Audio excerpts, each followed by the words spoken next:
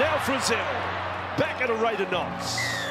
The Knights want another one. The fans want another one. Off, now we've got this Latrell Mitchell.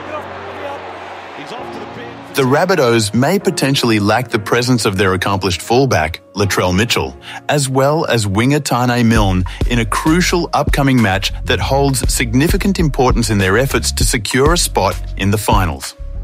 During an intense match between the Rabbitohs and Knights in Newcastle on Sunday, South Sydney suffered a 29-10 defeat. Walker bobs up on the right, Mitchell lost it, and away goes Best, and all of Newcastle are running with it. Bradman Best. As the time was running out, Mitchell's sudden lapse in judgment resulted in him being temporarily removed from the game for striking Tyson Frizzell in the back of the head with his elbow.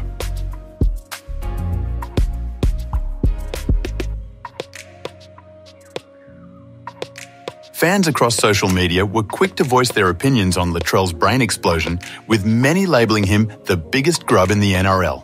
He's of no value to his team the way he is at the moment, physically, mentally, or in his knowledge of game or lack of knowledge of the game. And he hasn't got the knowledge to play fullback. He hasn't got the intensity to play fullback. So Latrell's on a real learning curve. I'll be very interested what the next 18 months brings for this young man.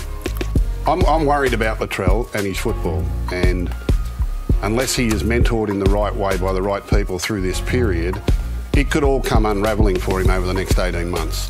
Judging by what I'm seeing now, he's not ready to play NRL football the way he is right at the moment, and certainly not to play that position. We all can agree that Latrell plays his best footy when the scoreboard is on his team's side. But when he has his back against the wall, patience isn't really Latrell's best quality, and he easily gets frustrated over the most trivial things. Do you think the fans' criticism is fair and warranted? Will Latrell's dog act cost the Rabbitohs a finals appearance? Let me know your thoughts in the comments section below.